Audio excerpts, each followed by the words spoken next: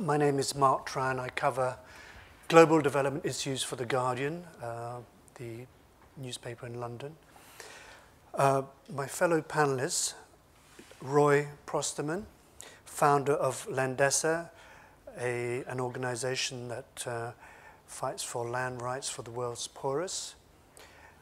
And Roulin from Nestlé, works on research and development and sustainability issues. Irit Tamir from Oxfam, and Angus Kelly from Syngenta. I thought I'd start by reminding ourselves that the right to food is actually a human right under international law, which protects the rights of all human beings to feed themselves in dignity, either by producing their food or by purchasing it. And Olivier de Schutter, the UN Special Rapporteur for the right to food, refines the right to food in this way, and I think it's worth reading his definition in full. This is what he says. It's the right to have regular, permanent, and unrestricted access, either directly or by means of financial purchases, to quantitatively and qualitatively adequate and sufficient food, corresponding to the cultural traditions of the people to which the consumer belongs, and which ensure a physical and mental, individual and collective, fulfilling and dignified life free of fear. It's quite a mouthful and quite, in a way, idealistic notion of the right to food. But it's a strong vision from which we're quite far away from. There's been progress on the first Millennium Development Goal in reducing the proportion of people suffering from extreme poverty and extreme hunger, but there's still about 800 million people who go to bed hungry, so we're a long way from fulfilling that notion. And invariably, many of those who go hungry are smallholder farmers, many of them in Africa, many of them women. So the issue of food justice revolves very tightly around smallholder farmers, people who farm less than 1 hectare. And it's interesting in the renewed policy focus on agriculture, how smallholder farmers are very central to this whole debate. And agriculture is at a very interesting juncture at the moment. It's back in fashion in a way. It was out of fashion in the 1980s for 3 decades. Structural adjustment programs in Africa didn't help reduce, they contributed to the reduction of agricultural advisory extension services. And it's only now, since 2008, the food price rise crisis, that policymakers are again focusing on the importance of agriculture. We've had a flurry of initiatives. In 2009, the L'Aquila initiative, where rich countries pledged to invest $22 billion. Last year at the G8 summit, President Obama launched a new alliance designed to bring in the private sector to invest in Africa. And only this year we've had the Nutrition Summit in London, chaired by David Cameron, seeking pledges to focus specifically on nutrition. So that's where we are now. And which brings me to the panelists. So I'm going to throw it over to Roy to talk about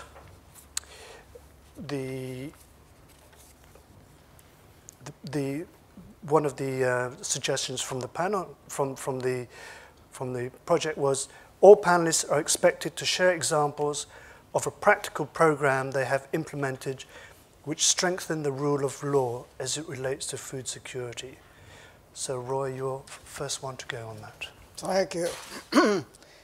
Well, delighted to see this many people turning out on a late afternoon after a very long day in effect, the classroom. I need to remind myself that I have 8 minutes and not my usual 50, which is my instinct. I was, in terms of media, I was intrigued to see when 2 or 3 years ago it was announced that half of the world's population is now urban, that not a single story appeared, as far as I could see, that talked about the necessary correlate, that is, that as of 2010, half of the world's population is still rural.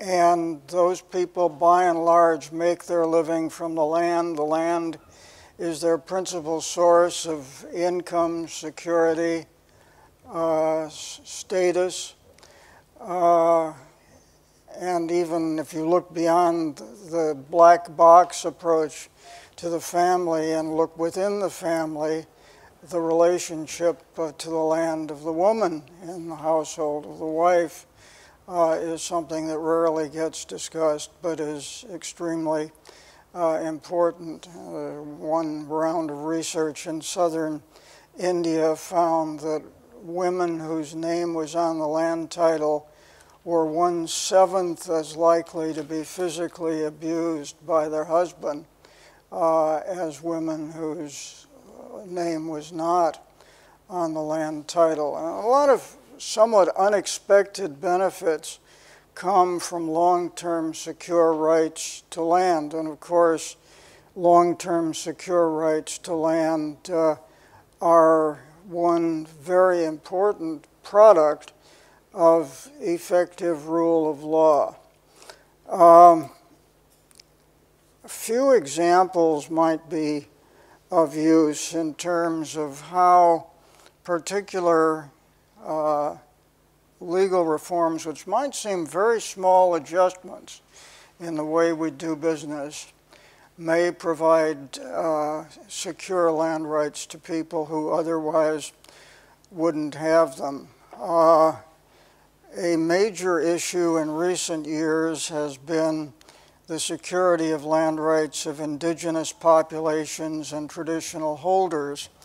And one temptation has been, well, let's go in and give individual title, then they'll all be secure.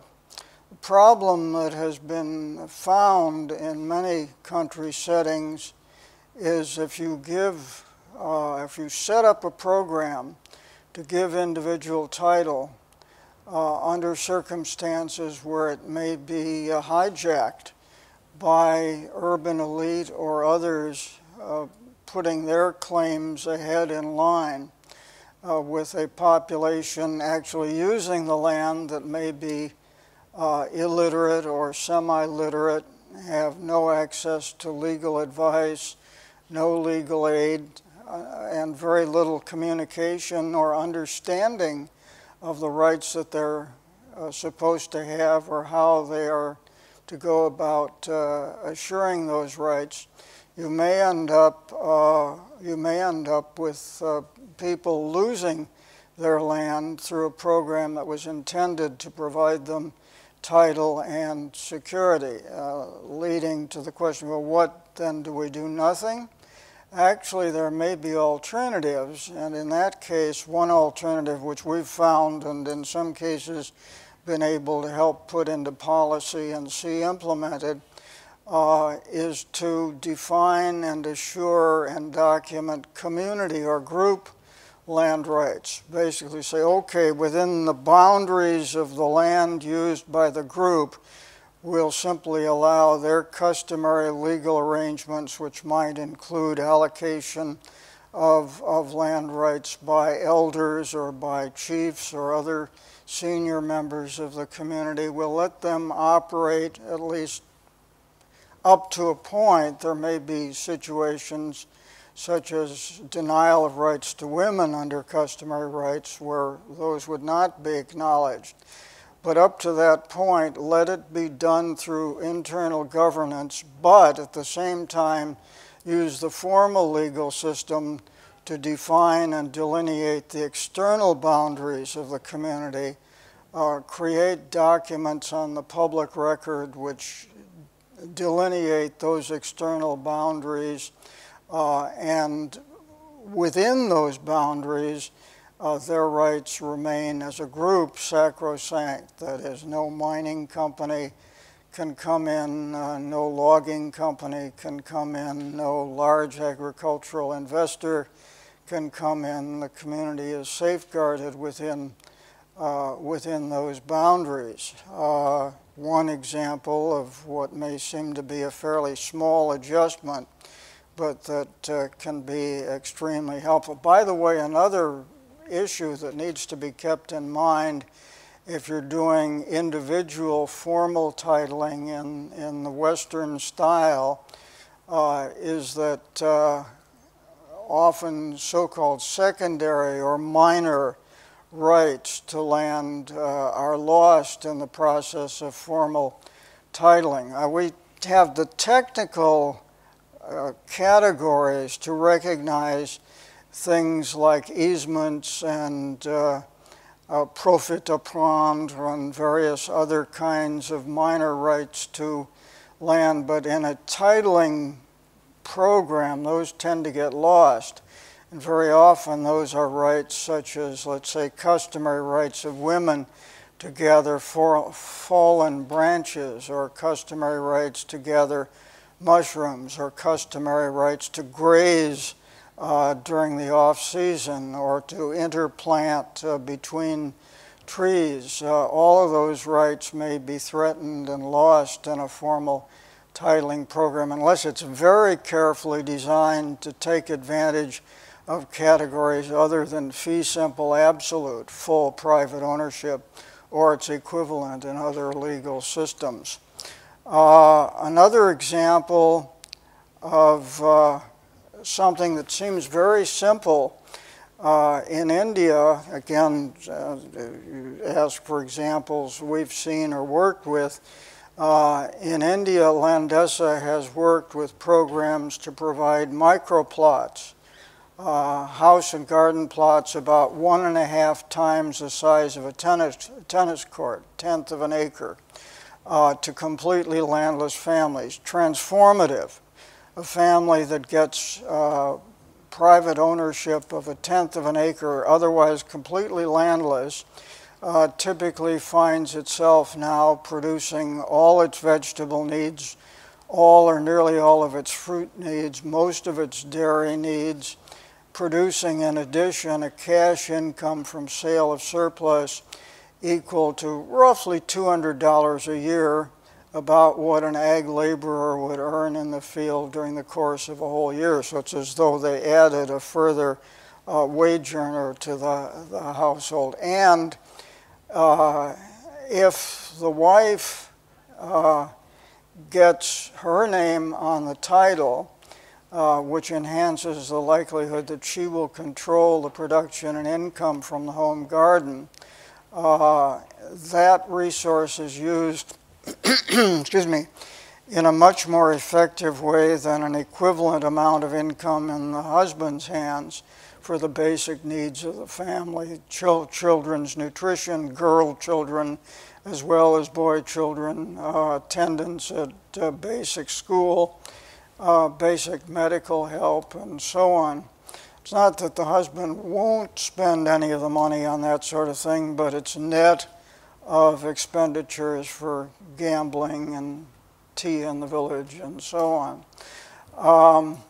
One of the things that we found, even though the program as legislated said that the husband and wife should both have their name on the title document as joint owners, in doing field work, and monitoring and verification is really critical in such programs. We found that only the husband's name was on the title and in the early stages of the program, and said, well, that's not what the law says. Why is this happening? I said, well, there's only one line on the title document. And I said, okay, well, if there's only one line on the title document, let's put the wife's name on it. We found the administrators were very quick to add a second line to the document. That's great. But we found we also had a good deal of leverage to insist that the wife's name now should come first on those two lines. That makes no legal difference whatsoever, but it seems to make a psychological difference that her name is first. So very small things, if you follow the legal play-by-play closely on these things, a number of moderate changes can be made. One major, oops, I'm getting close to my 8 minutes. I was going to talk about the land grab issue, but I'll wait for the back and forth. Thank you. Roy, I could listen to you for 15 minutes easily, but in fairness to our other panelists, I better pass the baton. I'm glad you alerted me. And you work for Nestlé, huge corporation. Last year, it announced that it was going to invest $1 billion over X number of years in Africa. So Africa is obviously a key area now for your strategy. So please tell us the kind of things that you're doing in terms of cocoa, coffee, how you're working with smallholders there. Okay. Thank you, Mark. It's a real pleasure to be here, and we've had some fascinating discussions so far. I'm sure this is going to continue. So Nestlé firmly believes in the fundamental right of each person on this planet to have access to safe and nutritious food for an active and healthy lifestyle. And this goes beyond just food security, which has traditionally addressed just calories, but more and more we see it has to be nutrient security, really the correct nutrients. And we can contribute to all the steps across the chain, from the farm through manufacturing, packaging, distribution, and marketing to our consumers. But I'd like to give a couple of examples what we're doing concretely in two main areas. The first is smallholder farmers, and the second is urban consumers at the bottom of the economic pyramid. So firstly, for smallholder farmers, some concrete numbers. We actually purchase raw materials directly from close to 700,000 farmers, smallholders, and indirectly from somewhere between 5 and 7 million. And we have around 1,200 agronomists on the field that are working with these smallholder farmers to provide advice and training. In 2012, we actually trained 275,000 farmers. And the training includes information on good agricultural practices, advice, tools on water management, as well as nutrient flows, nitrogen, phosphorus, potassium. And we're investigating means to reach an even higher number of farmers through connected agriculture and mobile phone technology. Some specific results include in Pakistan, which is one of the areas where we have milk districts, we've managed to reduce milk losses, which are typically somewhere between 15 and 17%, down to 0.6%. And this is a combination of training, but also investments in improved collection and cooling facilities. We're actually sourcing more and more of our raw materials locally. And then beyond training, one of our research and development units in Tours in France, we're conducting research to develop high-yielding, drought-resistant varieties of coffee and cocoa. And the reason we decided on coffee and cocoa is that it's of significant importance to our business, but there's really not many other companies interested in doing such research. Because seed companies like Syngenta are doing great work, but honestly they're not so interested in selling something, a tree that's good for 30 years. They more want to sell seeds that are annual. So we decided to really focus on coffee and cocoa, and we have a huge genetic bank of coffee and cocoa varieties. So we're using sophisticated techniques to identify the genetic traits to give high yield and disease resistance, the qualities that are required. These techniques are really non-GMO. We're not modifying any genetics. We're just using it as markers. So the technique is called marker-assisted selection. So then we can select amongst the natural genetic diversity the traits we require, and then use conventional breeding to reinforce these traits. But this goes beyond just the genetic identification. Then we're using accelerated propagation techniques to actually lead to large-scale quantities of these plants. So during last year, we actually delivered 12 million coffee trees and 1 million cocoa trees to smallholder farmers in the markets. And we're transferring this technology to different institutes in local countries and some of our experimental farms so that we can further accelerate the program. So this is an example of what we call creating shared value. We can increase farmers' revenues. We're investing in local communities and bringing to Nestlé higher quality products and assured supply for the future. Though I have to insist that we don't have any, that the smallholder farmers that receive our plants, they have no compulsion to sell to us. But of course, we encourage them to do so. And to increase the resilience of these smallholders, we encourage them to grow other crops. One example would be growing cassava in the Ivory Coast, which has the advantage of having a more regular source of income for the farmers. And the cassava we use in our own factory in the Ivory Coast. We recently opened reopened the R&D centre in Abidjan. And we have special programs targeted in women in agriculture. We recently signed the UN Every Woman, Every Child initiative, which has the intention to improve the rights and opportunities for women, and we're particularly focusing that on the cocoa supply chain. We have a collaboration with the Fair Labour Association, which we're working with in human rights and particularly in child labour. And we've asked them in this next phase of work to particularly focus on women's rights. Other examples would be the India Village Women's Development Programme, where we've trained 30,000 dairy farmers, and in Pakistan, where with UNDP, we've trained 4,000 female livestock farmers. And there's many other examples. So those are just a few examples of smallholder farmers. And then if we come on to the second aspect, urban consumers. How can we bring safe and nutritious food to urban consumers? Well, we're continuing to invest in building factories closer to consumers. And we've recently invested in some countries that probably not many other companies are investing in, like building a factory in Angola, in Iran. And this approach is extremely important to reach other vulnerable parts of the population, the urban poor. As Mark has already alluded, the urban population is growing, and by 2050 it's estimated that 70% of the world's population will live in urban areas. Well, these people have little possibility to grow their own food.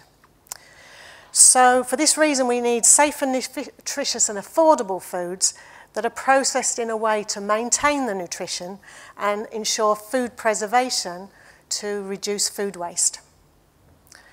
One of the areas that we're addressing is, on a significant scale, is micronutrient deficiencies, zinc, iron, vitamin A and iodine principally, which have dramatic consequences in terms of infant and maternal mortality, impaired eyesight and stunting.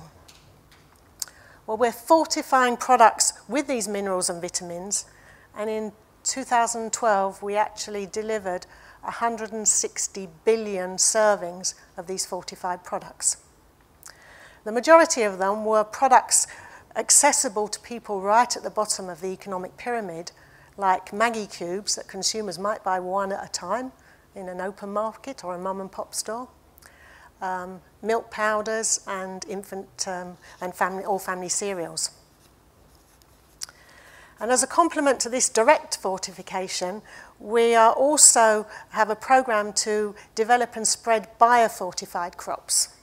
So these are varieties that are naturally rich in these nutrients. And this will be both for our own products and for small farmers, smallholders and their families to consume. We're very concerned that the cultivated varieties of staple crops have been bred really for yield and disease resistance and not for nutrition. And so we really believe it's very important to bring nutrition into plant breeding and into the staple crops. So in conclusion, we firmly believe in food justice, and I trust that some of these examples have shown how we're doing actual actions behind these words, and all of it needs to be done in a sustainable way to preserve the natural capital of our planet and to provide a solid future for the generations to come. Thank you, Anne. It's interesting what you're doing with cocoa and coffee, because somebody from Mars came to our office recently and they're doing exactly the same thing. So I suppose it's interesting to see how this convergence of thinking on certain issues. Irit, as Senior Campaign and Advocacy Advisor at Oxfam, part of your job is to hold companies like Nestlé and Syngenta to account, I suppose. And you've been doing this through the Behind the Brands program. So tell us about the scorecard and how our guests fared.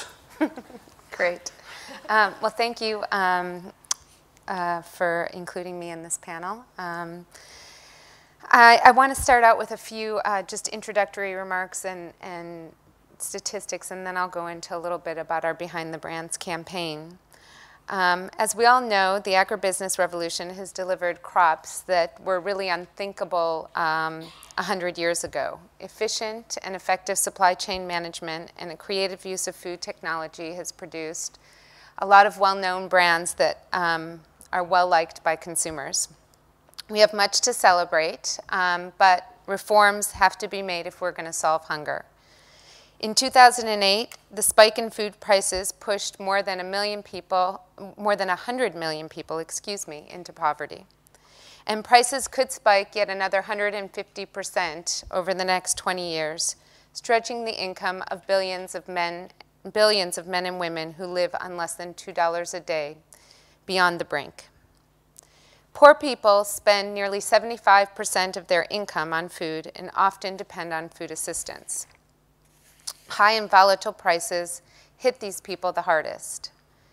And these statistics, of course, mask the millions of stories of families who struggle to cope with the deepening poverty and hunger that they face on a daily basis.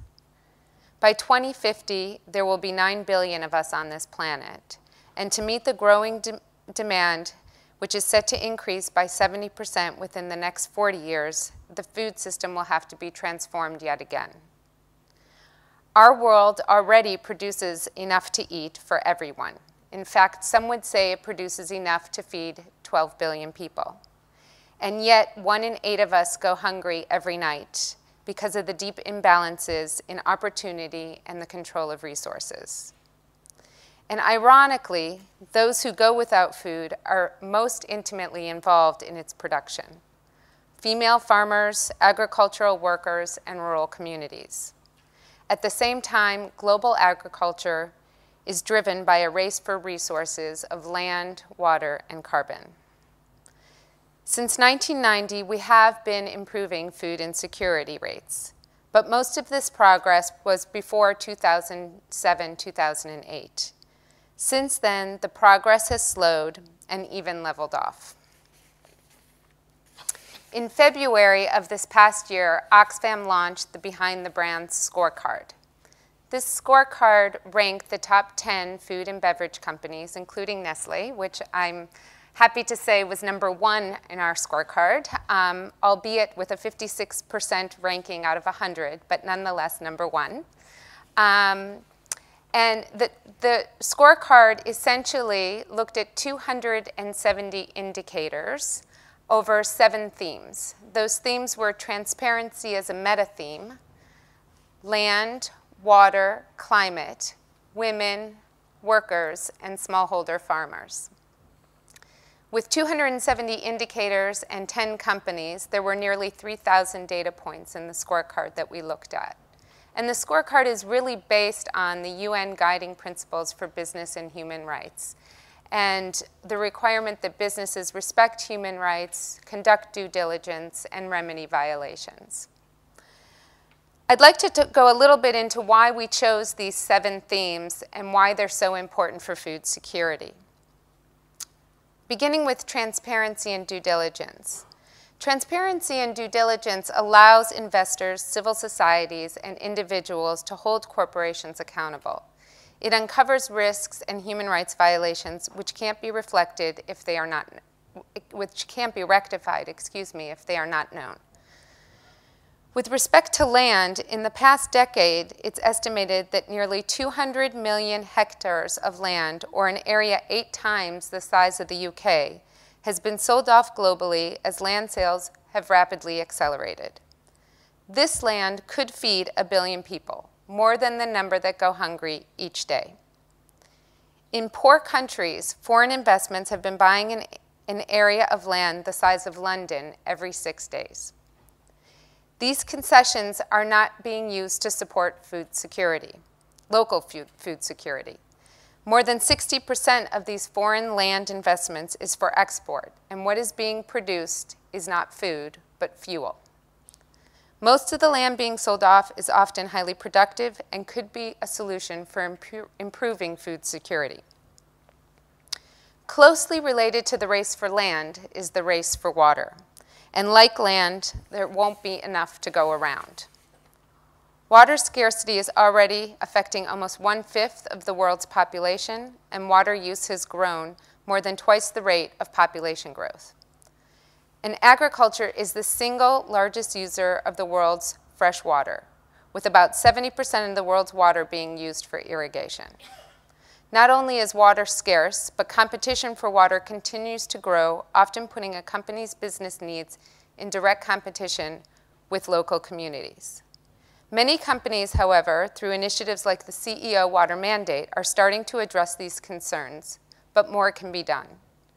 For example, companies can begin by recognizing the human right to water as defined by the United Nations. Labor, of course, is also significant in agriculture. With over 1 billion employed in the agricultural sector, or nearly 35% of the global workforce, it is the second greatest source of employment worldwide.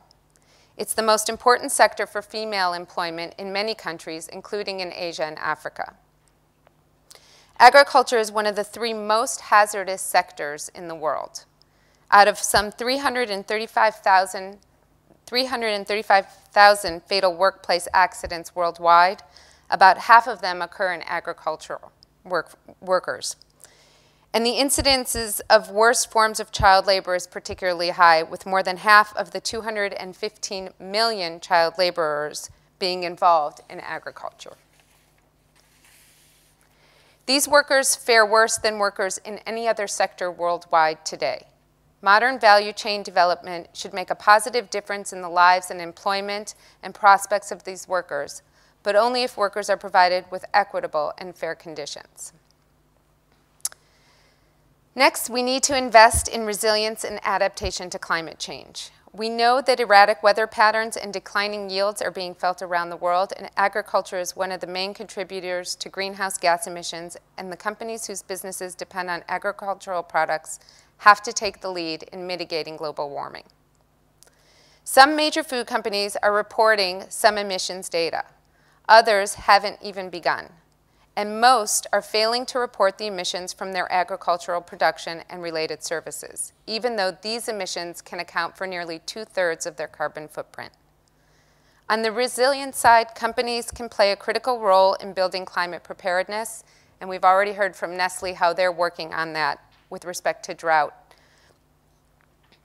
By partnering with smallholder farmers, they can increase their resilience to climate impacts, which will increase food security for their communities and reduce the risk to a company's supply chain. Which brings me to investing in small-scale farming. There are 500 million small farms in the developing world that support nearly 2 billion people. And yet, it is these same small-scale farmers who are the most food insecure due to a lack of access to markets, land, finance, infrastructure, and technologies enjoyed by the large farms. Recent experiences have shown that when properly organized, smallholder farmers can participate effectively in formal supply chains and are able to manage their risks even better in highly demanding markets. Finally, I want to talk about the investment in women's empowerment. In the broadest sense, we must realize that if we want to feed the whole world in the future, we need to focus on women. Women are overrepresented in precarious and low-wage jobs in agriculture. They have less access than men to resources crucial for producing food. They face an uphill battle in food production. 43% of the world's farmers are women, often doing the behind-the-scenes work like planting and weeding and home chores like gardening and cooking. And even though it is well known that women are especially active in producing many key crops, companies that source from these women know little or nothing about them and have done little through their policies to account for the unique challenges that they face. In February, when we launched our scorecard, we also launched a campaign against the 3 chocolate companies, including Nestlé, Mondelez, and Mars. And we asked them to look more broadly at the women in their cocoa supply chains and to do more for them. And I'm proud to say that after 2 months' time, all 3 companies agreed to our asks and agreed to do impact assessments in their cocoa supply chain on women and to carry out plans of action as a result of those impact assessments. And they also, all 3 of them, signed on to the UN Women's Empowerment and Principles as a result of our campaign. I just want to finish off by giving to you a couple interesting quotes from some reports that I found fascinating, which actually speaks, I think, to a lot of what Roy was saying. A recent Gates Foundation report says that when women don't control resources and income, their households might suffer from malnutrition. Men are less likely than women to reinvest their income in the health of the family. And in an FAO report, it says that women are the key to food security, stating that if women had equal access to agricultural resources and services, food security would be greatly improved and societies would grow richer, and not only in economic terms. But it isn't just NGOs and UN bodies claiming a good return on investment when providing resources and opportunities to women. Goldman Sachs, the large investment firm, also conducted research with the World Bank and concluded that investments in women, particularly in education and labor force participation, lead to real GDP growth as women take their earnings and invest them back in their families and communities. And recently, the billionaire and investment guru, Warren Buffett, also expressed his bullish take on women in an essay published in Fortune magazine, where he declared his optimism for America's future lies with American women, an untapped resource.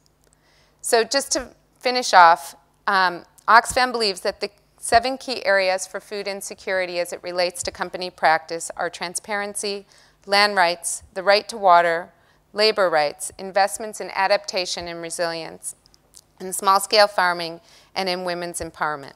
They are not easy, but they are the key to feeding the 9 billion people that will be here in 2050. And none of them can be accomplished by business alone. It must be done in collaboration with governments, civil society, and with the communities, farmers, and workers that are often bearing the brunt of an inequitable food system, yet have much to contribute to a food system that will work for all of us. Over to you. Thank you, and appreciate y'all having Syngenta to your forum. I used to live in the Islamic Republic of Mauritania, for a few years doing agricultural development down there. And if I live to be 1,000 years old, I will never forget something that happened. We were in one of the gardens watering the plant beds, and normally in the kind of the landscape of the Sahel, there's like this hazy, hot, milky white sky off in the distance. But this morning, the sky had turned pink, and then it started to turn more red. I'd never seen anything like it. And I looked at the women in this farming cooperative in complete unbelief and realized that it was, in fact, swarms of locusts. And we realized that those locusts were fixing to be amongst us. And sure enough, they came through and devoured and skeletonized every shred of living vegetation in our garden in the town.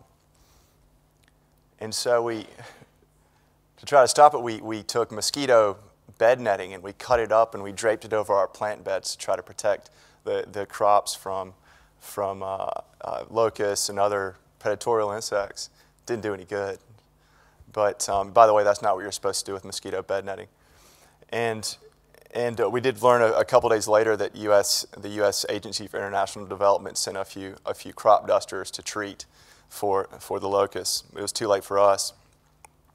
So one of the many things I learned is there are better ways to control pests than with mosquito nets. I want to make 2 points. The first is we want to work with you. We need rule of law in the countries we operate in. And the second point is the way we define food security. I mean, this is both from my personal conviction and the way Syngenta lingo. Global food security to us means the combination of smallholder farmers with modern agricultural innovation, bringing those two together. I'll come back to that point in a second. But first of all, we want to work with you. We need the rule of law as a societal foundation in these emerging markets we're going into. First of all, because it's the right thing to do. I mean, if we could get all countries and governments to agree on that, then we could stop the talk right here. And from a purely pragmatic standpoint, companies like ours are a little nervous, especially our lawyers, going into developing countries where there's not a serious legal framework and enforcement. And it's written all over the mission of the World Justice Project. I pulled a couple items from it, from the WJP, where they talk about how we need legal justice so that, for example, children are sent to school and not exploited for cheap labor. They also say local business and foreign investment aren't stifled by corruption. Let's take Syngenta's Africa investment as an example. Last year we announced that we're going to put about $500 million into 7 main countries in Africa. We're going to hire about 700 employees. These would be Africans who are specialists in crop production, agronomy, these sort of disciplines. So here you have a case of a rather bold CEO saying that he's going to put $500 million US dollars of somebody else's money, by the way, in other words, shareholder money, and in 10 years, by 2022, try to build a $1 billion business across the continent. And you can't do that in countries that are rife with corruption. You can't do that in countries that have a regime change every other week, that are in a constant state of coup d'etat. And we also won't get there through paternalism. I think the paternalistic model in development was tried in the mid-60s through the 80s. It was tried and failed. We think we'll get there through public and private partnerships, where you ultimately give the ownership of those projects to the host country nationals, and where we have relatively predictable markets. As many of you will recall, President Obama was just doing a tour of Africa last week, And when he was on Air Force One, going down from Dakar to Johannesburg, he had what they call a press gaggle, you know, where he just does interviews with reporters. And he was talking about what his new alliance for food security. And here's what he said. One of the main things that we want American companies to see is that Africa is ready to do business. And that's why our first message in Africa revolved around issues of democracy, transparency, accountability. Those countries where businesses can feel confident that there will be a peaceful transition of power, that corruption is prosecuted, where there's a rule of law, where there's protection of private property, that is what will attract businesses. And so this is, I mean, Syngenta's sort of buying what the president's selling here. This is a big part of the reason that we've signed a memorandum of understanding with the U.S. Agency for International Development. We also did an MOU not too long ago with the Fair Labor Association. But I mean, I'm not going to sit here and pretend that the business community has all the answers to the challenges of global food security. We do not have an unblemished record, especially chemical companies. Agriculture is, for many reasons, one of the most heavily regulated industries in the world. If you look at our environmental footprint, when it comes to production agriculture, we use 70% of the world's fresh water. So somehow, we've got to strike the balance between sustainable intensive agriculture and environmental protection. And we're doing it, first of all, and are supremely confident we can continue to do so. To put it a little bit differently, we've got to grow more from less resources on the existing amount of land, so you don't plow into more fragile land. Going back to the context of food security as a basic human right, I think, Mark, you're referring to Article 25, the Declaration of Human Rights, the right to food. We've kind of the evolution or the renaissance at Syngenta is that we historically call on larger farmers. You know, it's just easier. It's a simpler business model. And at some point, we've awoken to the reality that 90% of the world's farmers farm less than 2 hectares of land. And to make those smallholders be able to compete on a global stage, we have to start tailoring and supporting their specific needs. In addition to that, it's become like blindingly obvious to us that we've got to start paying attention to women smallholders. Women are the main producers of about 70% of the staple crops in lesser developed countries. Women perform about 60–70% of the agricultural tasks. And yet women smallholders own less than 1% of the land. We've got a lot of programs going on. I won't go into them. We can get into it in Q&A if you like. I did want to mention in Vietnam we're working with companies like Pepsi and Nestlé, who you may have heard of, on developing smallholder farmers in coffee and potatoes. But the point really is that, you know, we can't do this stuff by ourselves. My appeal to you is that we've got to get over the polemics and stigmatization of big business in the developing world. And we've got to form public and private partnerships where companies are held accountable by shareholders and NGOs like Oxfam, for example, and where the governments themselves are held accountable by sound science and the rule of law. So thanks, and I look forward to getting into the discussion. Thank you. Yeah. Thank you very much, Angus. Certain common themes emerging, the role of women. It's just amazing how when you cover development, how you keep returning to the role of women, adolescent girls, importance of getting girls into schools, preventing early marriage, early pregnancy. It's just a thread that runs through all debates in development, and here it comes up again in food security. Anyway, time for questions from you. So, I mean, I have some, but since you're kind enough to come to this session, I'm handing over to you now. So, are there any questions? Any takers? Anybody? Yeah, please. Good. My name is Ranford. I am from Malawi. I work for an NGO. It's called Citizens for Justice. Perhaps you can speak up, or maybe go to the mic.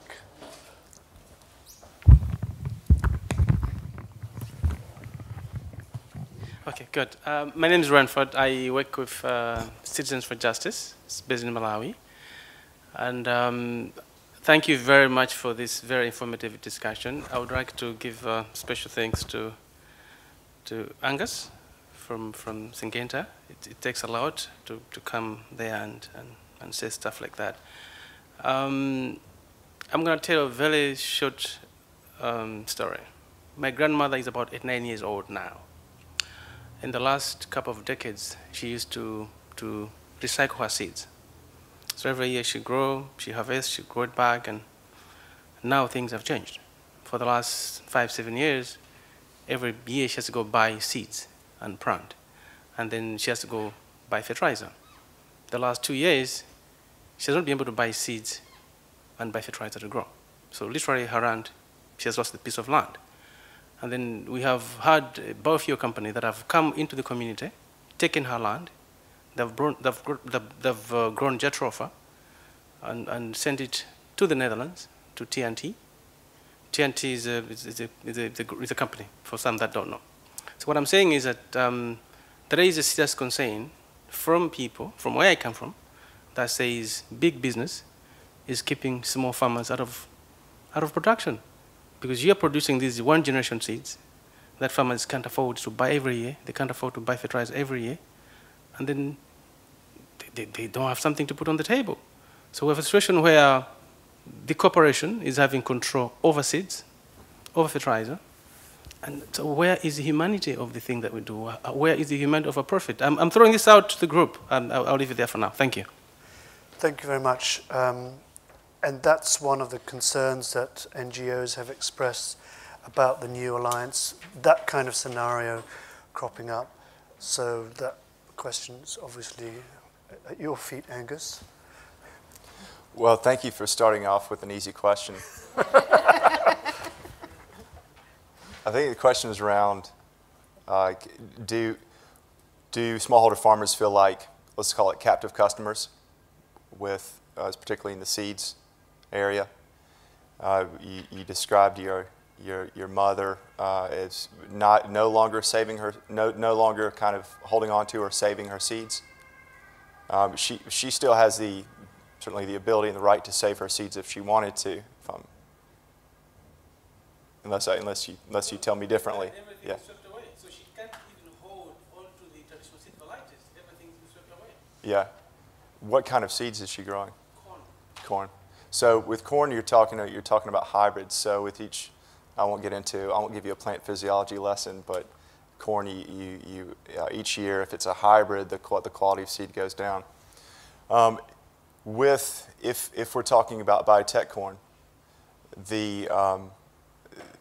these are you get into areas of intellectual property. You get into areas of, the farmer has to, at the end of the day, has to say, does she or he want to invest in a high value hybrid? Maybe it's GM, maybe it's not, corn. If they want to, they can do that. They're certainly under no obligation to. When they want to grow what we call brown bag seed or conventional seed, that's the option too. I mean, it's basic economics. You have to look at what's going to work locally for your farming operation. So if you want to buy the more expensive seed, if you want pardon the expression, the Cadillac treatment, you can do that. You probably need some microfinancing available, or you can grow a conventional seed. So the farmer still has a choice.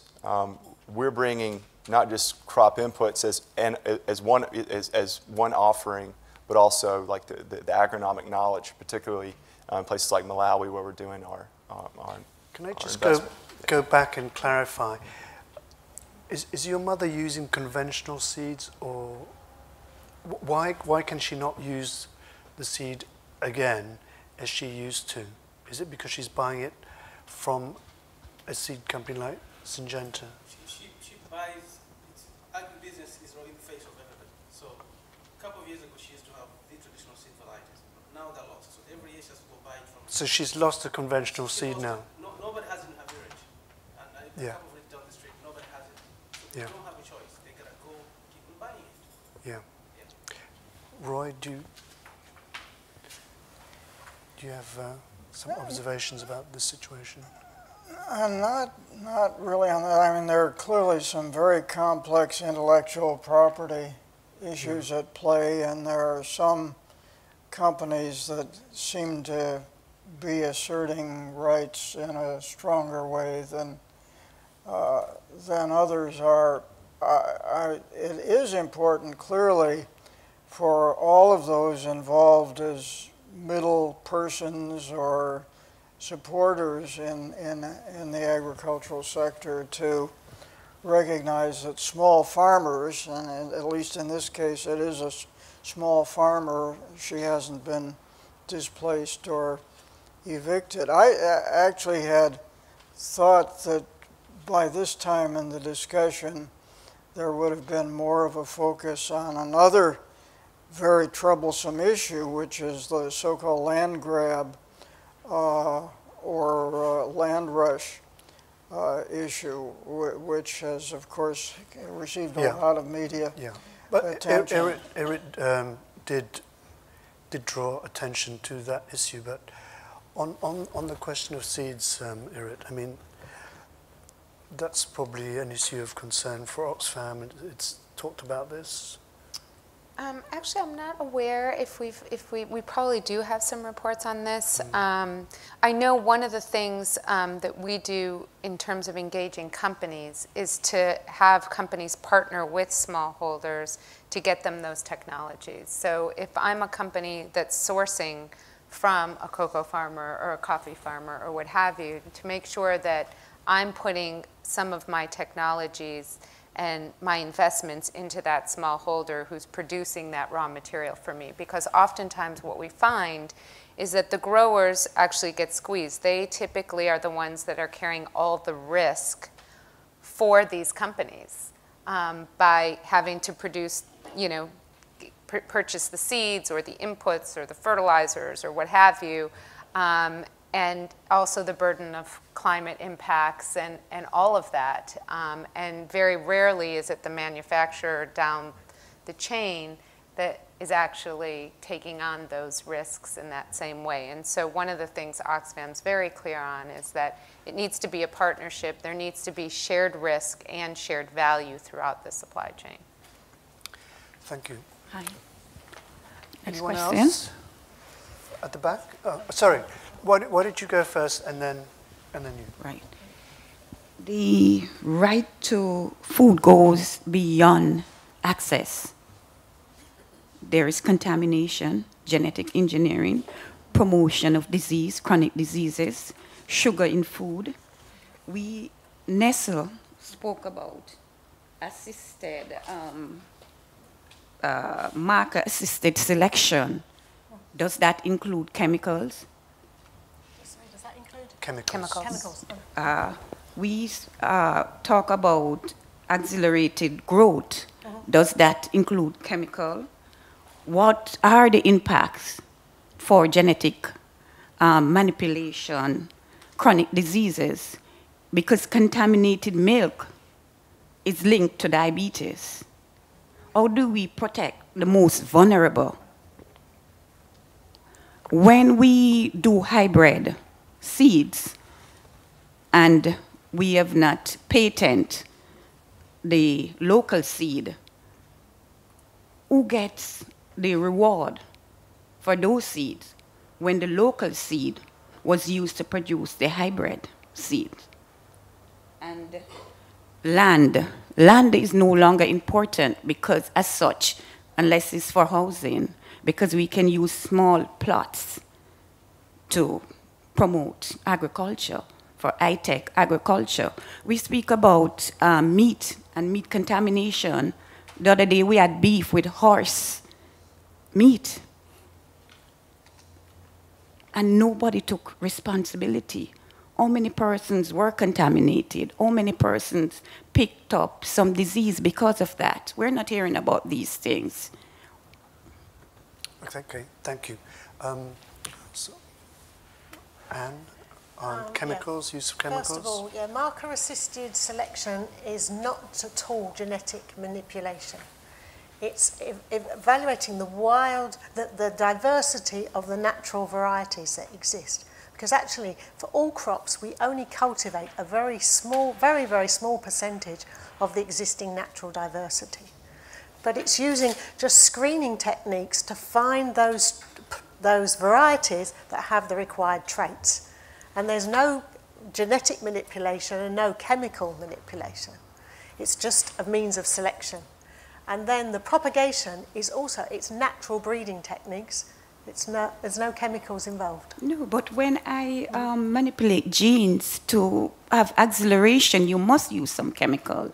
But you must use something to get that accelerated growth. I'm a scientist, I'm a medical scientist. You know, you must use, you know, so that it's not, I don't know. It's not manipulation at all. What do you use to get accelerated growth? It's not accelerated growth, it's accelerating the multiplication. What do you get for multiplication? It's using cell techniques to grow small, which ends up in small seedlings. Do you add additional cells to get more cells? Absolutely not. Absolutely not. No. I'm not sure about it's that. just means of propagating them faster. And then they end up in small plants that are then grown in our greenhouses and then transferred to the markets. How do you get rid of disease resistance from those plants? Perhaps you can pursue this with Anne afterwards so that we can give an opportunity to another questioner. Yeah, good afternoon. I'm John Carling, and I work with the Asia Indigenous Peoples Pact, meaning we work around Asia among the indigenous peoples, and of course they're very much part of affected by this whole issue. Now my question is more general to all of you in terms of how do you actually define food justice? Because it's not, if we define food justice, it's clearly that it should be human rights based. However, how do you then define the roles of, say, big business, governments, small producers, landowners, so that we achieve food justice?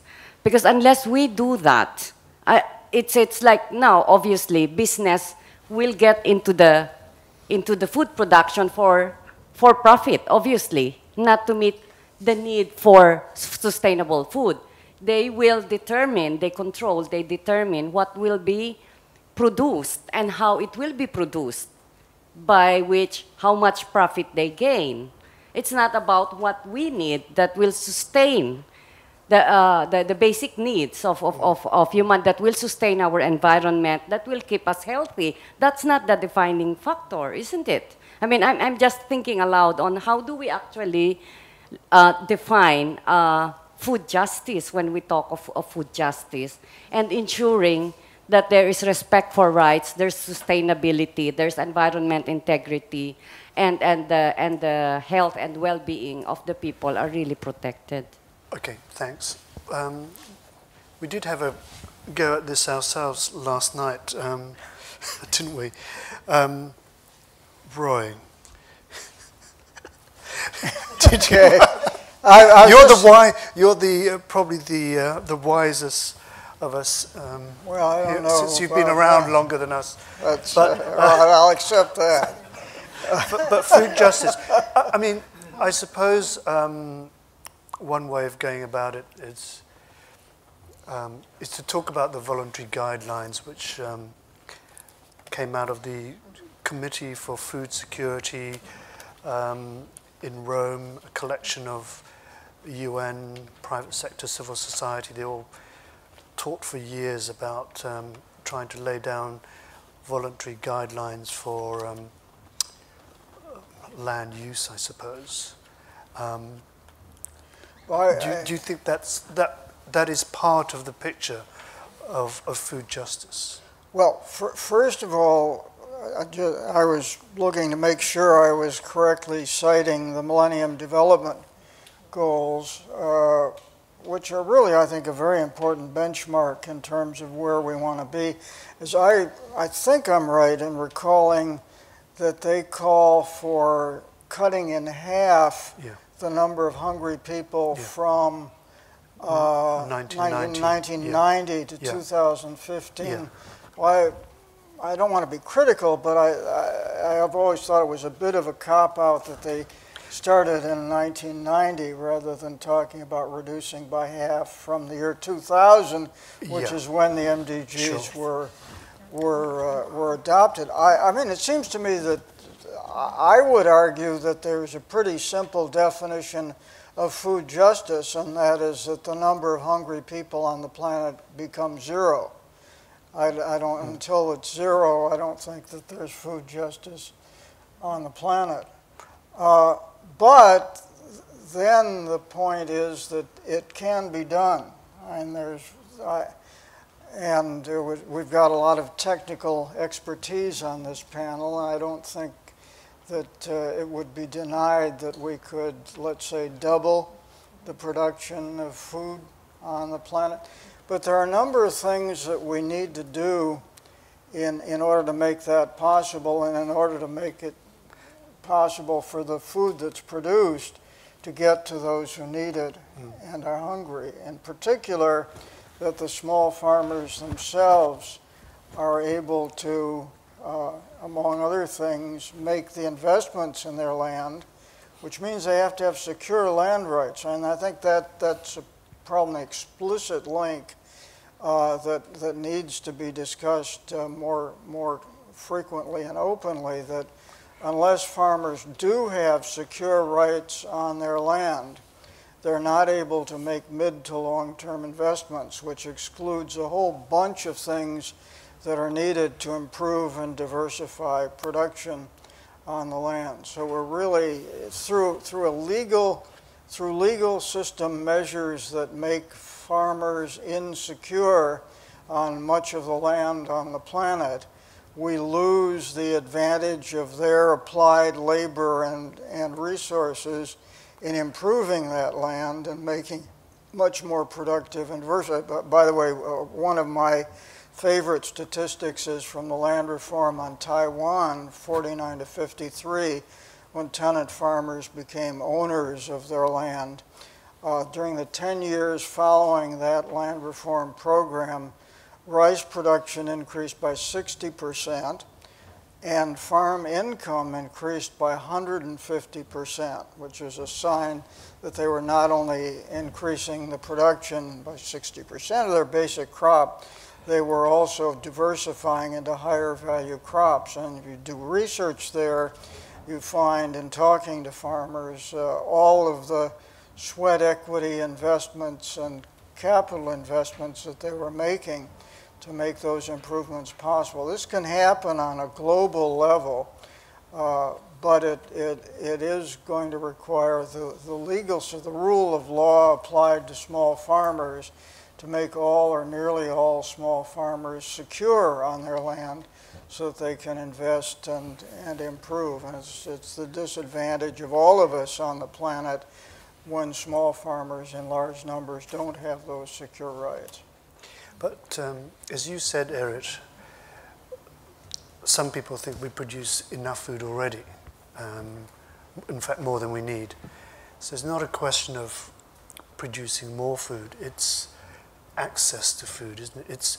People don't get food because they're poor and they can't afford to buy it. I mean, it's poverty rather than production. But if you produce it yourself, that automatically gives you access, and because so many of those on the planet are those who produce food themselves, and that gives us a huge leg up, at least, when those people can be highly productive and eat what they produce. part of the solution, and that is reducing food waste. Absolutely. 40% of the world's food is wasted, and if we can address those issues, then we're well on our way to achieving this goal. I like Roy's simple definition of food security. Yeah. Yes, please. Thank you. I'm Chifundo from Malawi.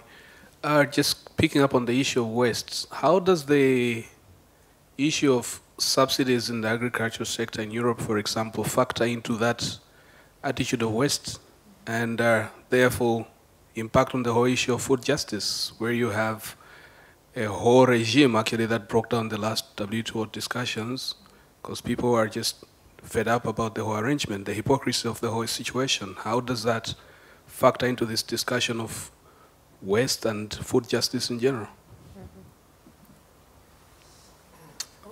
Well, yeah. I won't speak specifically to the EU subsidies. We have our own in the US, which we also talked about last night. And, you know, clearly it's distorting the market and creating food waste in markets where we have too much and not enough in markets where they don't have enough. I will say, I mean, Oxfam has consistently been opposed to many of these subsidies in the U.S. in the Farm Bill. We've lobbied hard against many of them. In this recent Farm Bill, one of the key things we were lobbying for was actually looking more at ensuring that food aid reform was occurring, so that food aid that's being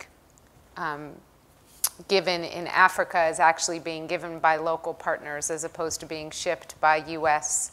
businesses from the U.S. so that, again, we have regional food systems where local people are feeding themselves as opposed to, you know, creating a subsidized system that just increases, you know, the profits of American businesses. So, you know, Oxfam's worked hard on those issues.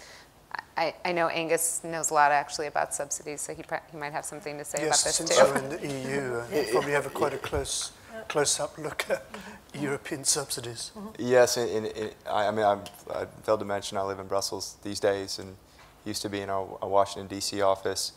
I mean, Syngenta doesn't meddle in the Farm Bill or the Common Agricultural Policy here in Europe. We don't like to get in between our farmer customers. But I could just make some general observations. You said you're from Mali? Sorry? From Malawi. Two from Malawi, okay. So, I mean, it's a choice of the Malawian people, choice of your government. However, there's no denying that subsidies are trade distorting or market distorting, and that's why there are so many arbitration cases at the World Trade Organization.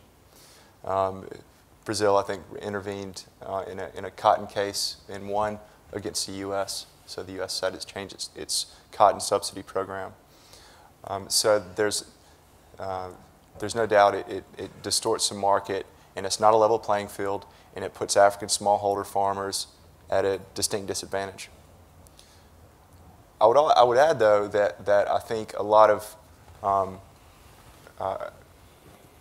of countries' problems are more internal. I mean, I think the larger problems are weather, or resilience, climate change, and bad governance. I mean, bad governance is in government corruption. I mean, I think those are those problems overshadow the threat of subsidies from the wealthier countries in the Northern Hemisphere.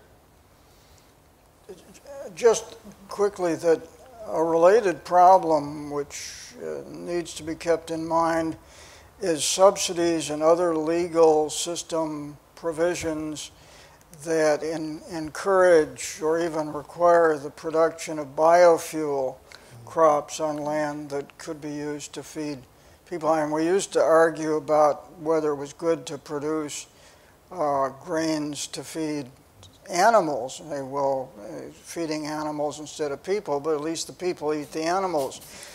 People don't eat the cars. Not yet.